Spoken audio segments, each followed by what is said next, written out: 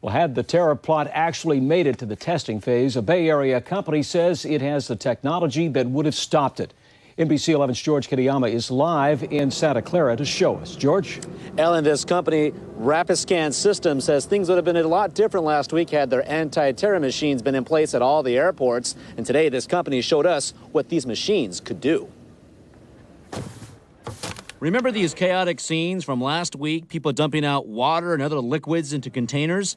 Santa Clara-based Rapiscan Systems says this whole thing could have been avoided if every airport had a liquid detection device. This gives the security screeners at the airport the tool that they need to be able to say, is this a bottle of wine or is this something I have to be worried about? The company shows us how its liquid detection device works. Liquid fertilizer in a wine bottle is placed into a drawer. A set of detectors captures that information, processes it, and automatically makes a decision as to whether or not there's a mix of elements that's a threat or not, and gives you either a red light or a green light. This is a book with a simulated explosive put in here. So a mix of elements that has the same composition as C4, but hidden inside of a book that looks very similar to our other employee handbooks.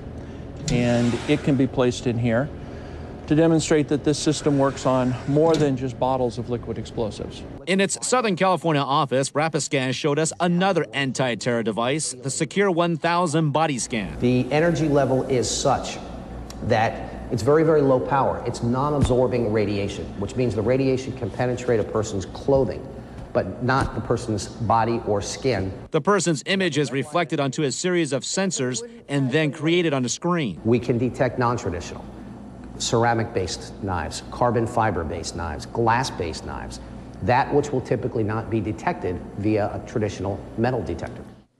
Now, that body scan machine is in prototype form right now, and that machine and the liquid detection device come with the price. That body scan machine alone is $300,000. We're live in Santa Clara. George Kitayama, NBC 11 News.